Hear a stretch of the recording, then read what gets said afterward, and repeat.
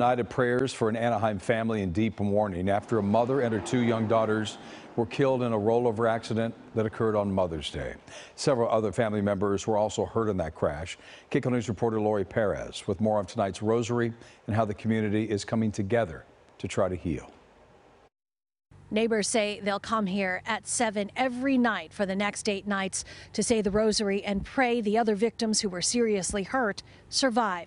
It is a tragic turn of events. We're told the family was headed to Indio to celebrate Mother's Day. Padre nuestro, que estás en el cielo, santificado sea tu nombre. Sorrow, raw and unrelenting, was written on the faces of neighbors on North Bush Street Monday night as they hosted the unimaginable, a rosary for 31-year-old Ceci Villalobos. Amazing mom. And her daughters. They're good family. I know them for a little while. 12-year-old Maria and 8-year-old Lexi de la Riva. Neighbors said these are recent school photos. And it's kids from our school.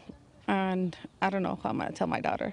CHP says the three were killed Sunday morning when the red Suburban they were in collided with this car and then flipped on the 10 freeway in the Whitewater area near Palm Springs. Investigators are still trying to figure out why the two cars connected. They say 6 of 9 family members inside the Suburban were ejected, and not everyone was wearing a seatbelt. Paco Villalobos lost his daughter and 2 grandchildren. He told us 2 other granddaughters, ages 3 and 10, are in a coma. His 15-year-old grandson, a student at Anaheim High School, has broken bones. The apartments where the family lives are a little quieter now, but for the prayers of the faithful, Gloria a Dios te salve María. Begging for mercy. Please help this family. They're in big need right now, and please do many prayers for the kids that are still in the hospital. CHP says 2 other men in the Suburban had moderate and minor injuries, and the driver of the other car, a 31-year-old man from Indio, was not hurt. In Anaheim, I'm Lori Perez, KCAL News.